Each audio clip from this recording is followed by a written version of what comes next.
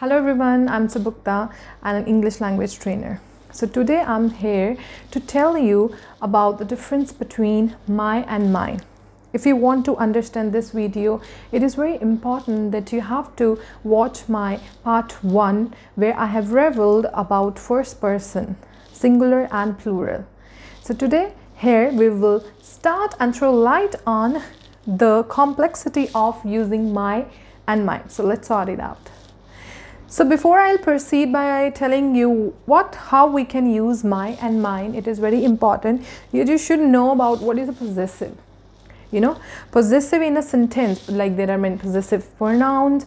I will explain you that in my next video. So that is why I want that it should be very clear in this video only. So possessive is that shows how you own a particular thing.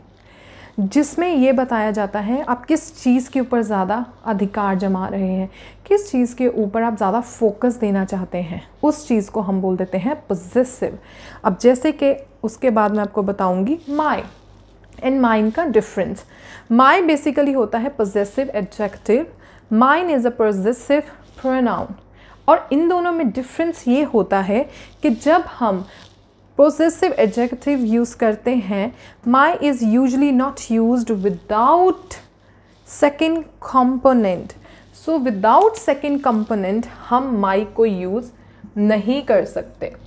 This is very important. Second component मतलब अगर मैंने ये बोला है the article is my article.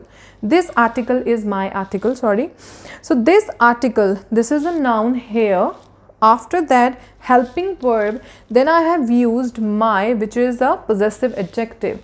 अब मैं अगर इसको यहीं पे full stop करती हूँ तो वो grammatically wrong हो जाएगा. Why? Because this is a rule of using my that we need a second component here. So अगर मैंने एक बार noun use किया है तो my के बाद भी मुझे एक noun use करना पड़ेगा. लेकिन in case of mine, mine के केस में mine can be used without referring to that item. ज़रूरी नहीं है कि हमें दोबारा से उस आइटम को रेफ़र करना है या दोबारा से हमें उसी आइटम को लिखना है। सेकंड कंपोनेंट की हमें ज़रूरत नहीं होती जब हम पोजेसिव प्रोनाउन माइन यूज़ करते हैं। जैसे कि दिस आर्टिकल इज़ माइन, तो यहाँ पर मुझे दोबारा से यहाँ पर लिखने की ज़रूरत नहीं है that I have to mention again article. You can simply write it this article is mine. तो आप सिंपली लिखोगे इसके बाद, क्योंकि according to the grammar rule you don't need a second component. This will be more clear through these all examples. ये मेरी किताब है, और इससे आपको और ज़्यादा ये चीज़ क्लियर हो जाएगी कि हाँ, जब ये माई और माइन जो चीज़ है, माई और माइन, इससे आपको पता चलता है आपका वे ऑफ आप किसके ऊपर फोकस कर रहे हो, आप किस चीज़ के ऊपर ज़्यादा स्ट्रेस देना चाहते हो, अधिकार जमाना चाहते हो इस चीज़ के ऊपर। So when you want to से ये मेरी किताब है, किताब, दिस बुक, ये बुक इज़ माई बुक, तो आप बुक के ऊपर ज़्यादा फोकस दे रहे हो। लेकिन उसी तरह से आप उसके बाद बोल रहे हो ये किताब मेरी है, दिस बुक इज़ माइन, सो ये मेरी है। तो यहाँ पर आप स्पेसिफिकली अपना अधिकार जमा रहे हो, आप ऑनरशिप दे रहे हो कि yes this is mine book. उसी तरह से ये उसकी किताब है, this is his book, his. अब यहाँ पर अधिकार बुक पे नहीं ज़्यादा आ रहा, ये उसके ऊपर फोकस आ रहा है कि ये उसकी किताब है।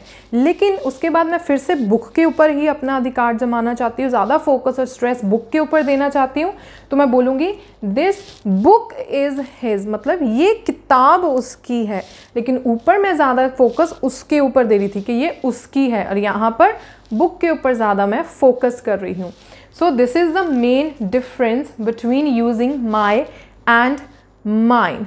सो आई होप आपको इसका जो डिफरेंस है वो बहुत अच्छे से क्लियर हो गया होगा। In case you have any query using my and mine, you can inbox me. Meanwhile, please keep watching my video. Thank you so much.